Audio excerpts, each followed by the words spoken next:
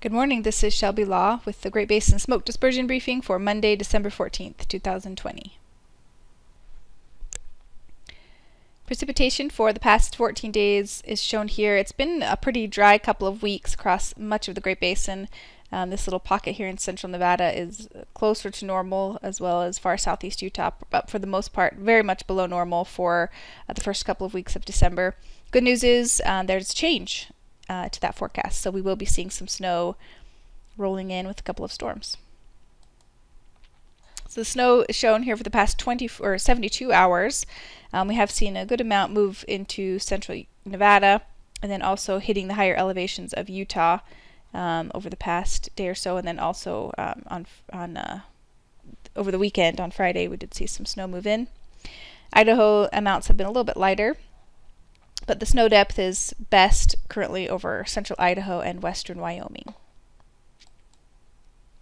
This morning's satellite imagery is showing a low pressure system moving through the Great Basin today. This is kicking off those snowstorms in much of the Great Basin, the northern 2/3 anyway.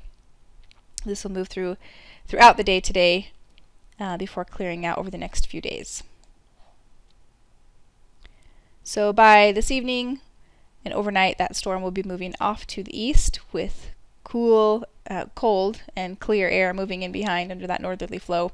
Ventilation rates are somewhat low across the north and eastern Utah, but a little bit higher over southern Nevada and western Utah. We do have higher wind speeds over southern Nevada, and mixing heights are a little bit higher over southern Nevada and southern Utah today as well, as that low moves through. On Tuesday, some more moisture remains in place across the north, but drying across the south, and ventilation rates are pretty low under that cool northerly flow. Wind speeds are a little bit higher across the north with that next little short wave in the trough coming through, but mixing heights are still fairly low. Wednesday, another generally dry day across the south with some moisture remaining in place over Idaho and northeast Nevada. Ventilation rates are still pretty low across the area. Slightly higher wind speeds still remaining across the north, Idaho, Wyoming, and northern Nevada, but mixing heights are still very low with that cold air. The clearing index is shown here, yesterday's values, and then today we have some higher values over western Utah, but after Monday the clearing index really decreases through midweek for some pretty low values. 3-day precip totals are shown here. Best chance, or the highest precip totals anyway, still coming into western Idaho. That they will stay in the storm track over the next couple of days, but for most northern Nevada and Utah, today is the day as that low moves through, and then we'll dry out after today.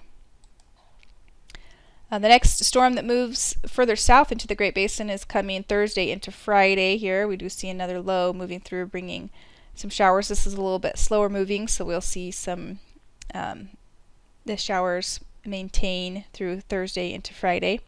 Ventilation rates pick up over Idaho and Nevada and across southern Utah on Thursday. And then Friday, another little shot of moisture across the north. Ventilation rates are lower across the north in Nevada and coming up a bit over southern Nevada and Utah as that air clears out. And then by Saturday, it looks like some drier air really returns to Utah and Nevada and even across Idaho, and lower ventilation rates region-wide. Maintain that generally dry pattern into Sunday with low ventilation rates. The accumulations for days 4 and 5 are really best chance over the higher elevations of Utah up into western Wyoming, and then of course western Idaho as well. As that next storm comes in, much of Nevada will remain on the dry side. The extended forecast for the week of December 1st through the 27th is calling for below normal temperatures across the Great Basin and an above normal chance for precip mainly across the north, with a drier signal across the south.